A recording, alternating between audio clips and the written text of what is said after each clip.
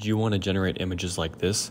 Stick around and I will dig deep into the details that will give you the best Midjourney experience and results.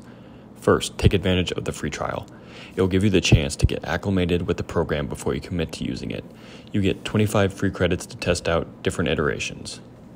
It's very easy to use, and once you get it set up, you will be able to use the Imagine prompt to generate any prompt you want to create images beyond your wildest imagination. Midjourney simply uses the keywords to compile thousands of images and bring them together to create 4 options for you to select from. Next, find inspiration. It is important to get another perspective to help open your eyes to your creativity. There's only so much you can come up on your own, and getting a different perspective and other people's opinions on how they've used Midjourney, but also getting the input of other artists and styles that inspire you from Google. Early on, it might be important just to test out different styles and artists, but once you get later on and more experience, it's important to have a consistency in the work that you produce. As an architect, it's important to rely on reference images to give you inspiration and precedent images to kind of see what might work. It's important to go to different websites, even check the feed of Midjourney, because there's a lot of great examples of what other people have done, and you can use similar text from other people's prompts, which can be very important. Using those precedent images, you can actually include their image URL. You will include this as the first part of your prompt, and then you will add the text prompt that you want after that. This will provide better source examples for better clarity of the prompt, and give you more specificity if you don't trust the AI. Sometimes the AI generates its own interpretation of what you say when there's gaps in the text. You're able to use your own images based on the URL and not always rely on the AI generating it by itself. If you don't like always using the square ratio for the images, you are able to actually change the aspect ratio and quality.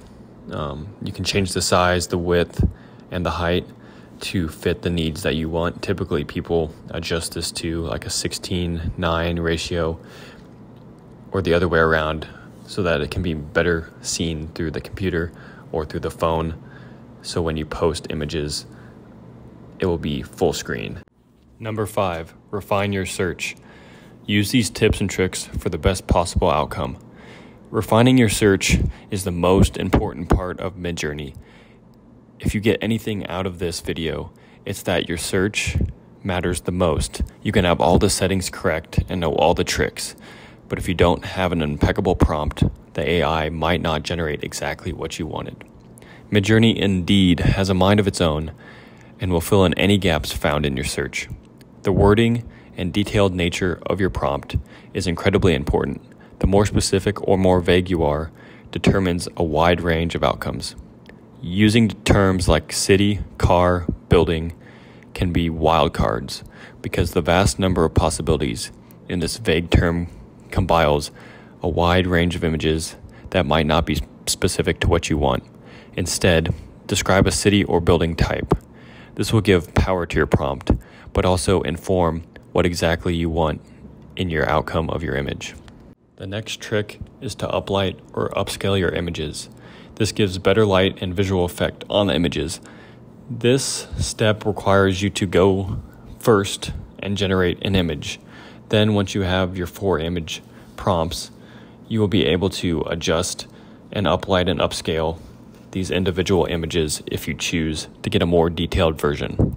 By doing these steps, your final image will have a better quality, but also a more realistic lighting. This is a step I recently learned about. You are able to save process videos. This will show how the AI develops your images. When using Midjourney, you don't immediately get the final images.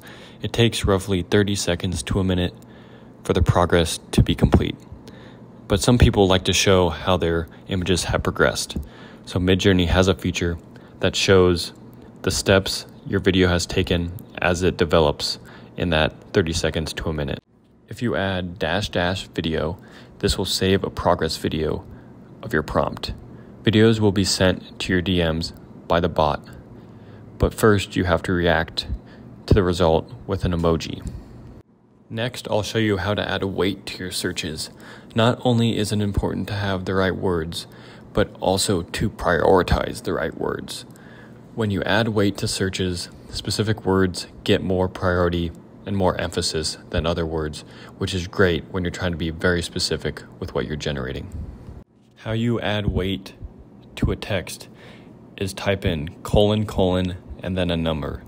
These numbers can be positive if you want it to be emphasized, or negative if you want it to be de-emphasized. Some typical numbers that are used are 0.5, 1, 1.5, negative 0.5, negative 1, etc.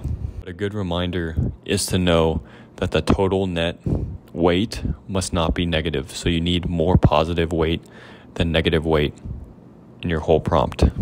How to create shortcuts in Midjourney. There are instructions for how to do this on Midjourney, but they leave out a few important details.